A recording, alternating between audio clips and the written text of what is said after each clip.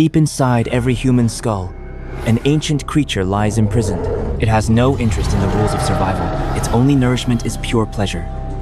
In 1953, psychologist Olds accidentally found the key to awakening it. Due to a slight mistake, he misplaced the electrode that should have been implanted in the brainstem into the septum of the rat's brain. Something strange happened. When Olds pressed the button to give the rat an electric shock, it happened to be in a corner of the experimental table. After that, the rat became obsessed, returning to that corner repeatedly, as if expecting something. Olds realized he might have inadvertently hit a switch that could directly create a reward within the brain.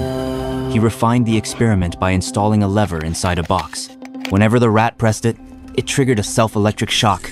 The result was the birth of one of the most tragic drug addicts in the history of science. The rat went mad. It pressed the lever thousands of times per hour. It forgot food, ignored sleep, and even willingly crossed an electrified grid just to get those repeated intracranial orgasms. It became a prisoner willing to die for pleasure.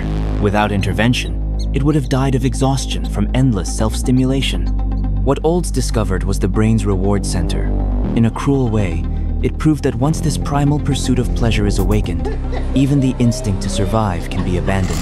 This rebellion in the iron cage was not an isolated case. Years later, American psychiatrist Heath implanted electrodes into the brains of human patients. After receiving the button, patient codenamed B19 reported unprecedented ecstasy and protested violently when the stimulation was terminated, begging for more. What exactly is this pleasure button that can drive a being to their death? Initially, all clues pointed to dopamine. Scientists discovered that both rats' self-shock and addictive drugs like opium are achieved through the massive release of dopamine in reward centers like the nucleus accumbens. For a time, dopamine was crowned the happiness molecule, and addiction seemed to be the greedy pursuit of the pleasure it produces.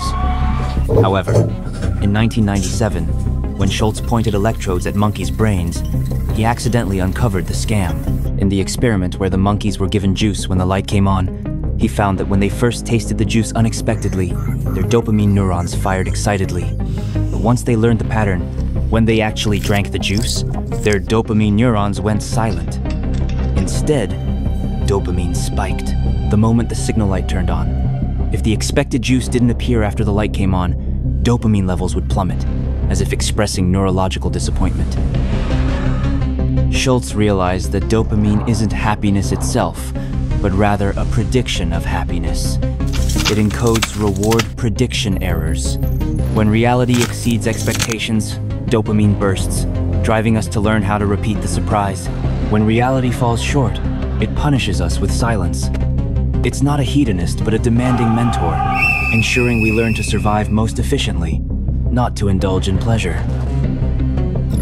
Soon after, another scientist, Berridge, revealed another accomplice to the rebellion. He discovered that the brain's reward system consists of two distinct parts, liking and wanting. Dopamine is the fuel for wanting, but the actual pleasure of liking is more related to opioids, such as endorphins. This means that at the core of addiction is a pernicious disconnect between wanting and liking. Repeated drug use makes the dopamine system hypersensitive, amplifying wanting to a pathological degree, while the liking system gradually becomes numb, making the same dose being weaker joy. Addicts are thus caught in a terrifying paradox. They desperately want what they no longer like. They're no longer chasing happiness, but rather an insatiable, dopamine-driven phantom of desire. So, addiction isn't a pure hedonist tyrant. It is a cunning manipulator. It hijacks our brain's oldest learning mechanism, trapping individuals in an inescapable cycle of reinforcement. This rebellion has spread beyond drugs to every corner of our lives. Slot machines and casinos use uncertain rewards to keep us hooked on the hope of a win next time. And every like and every swipe on our phones is a microdose of dopamine, tying us to our screens and trapping us in an endless cycle of desire, yet rarely experiencing true enjoyment and satisfaction. Since addiction is a rebellion driven by brain mechanisms, is there any chance of escape? In 1981, an experiment by Alexander shed light on this. Believing that the previous experimental environment itself was torture, he built a mouse paradise, complete with warm sawdust, colorful toys, playful companions, and ample food. He then offered the mice two choices: pure water or sugar water spiked with morphine. Unlike the mice that voluntarily received electric shocks, he obtained starkly opposite results. The mice in the paradise showed little interest in the morphine water.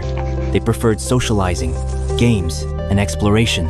Furthermore, when Alexander moved the morphine-addicted mice in cages into the paradise, most of them gradually gave up morphine and returned to a normal life.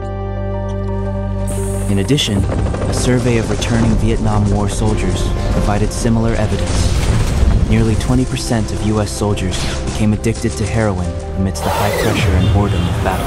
However, after returning home, over 90% of them naturally recovered without systematic treatment.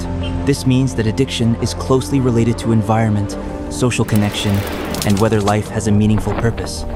Addiction is a symptom, a cry for help, born from loneliness, trauma, or despair. When real life fills of pain and unconsciousness, the brain instinctively seeks any substitute that can provide temporary comfort, whether it is chemical or behavioral.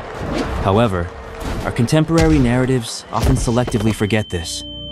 We are obsessed with the dopamine stage method, willpower training, and even pin our ultimate hopes on drugs or even more precise brain surgeries. All of this ingeniously shifts the blame back to the individual struggling in the cage, as if addiction were merely a problem with his own brain. This in itself is a more concealed form of addiction. We are addicted to personal solutions because they promise a simple and controllable future, but allow us to overlook the more serious problem. To what extent is the modern society we are in a huge, elaborately decorated Skinner box when the stable community disintegrates? When the meaning of work is alienated and consumerism constantly creates insatiable desires, have we all, to varying degrees, become those rats imprisoned alone in cages? Therefore, perhaps our true struggle against desire is not only about the individual, but also about liberating the happy prisoners in the world we share. Ultimately, it does not rely on more effective drugs or stronger willpower, but rather on a deeper social inquiry. How can we stop building those invisible cages and rebuild a human paradise for each other that can accommodate the nourishing meaning of love?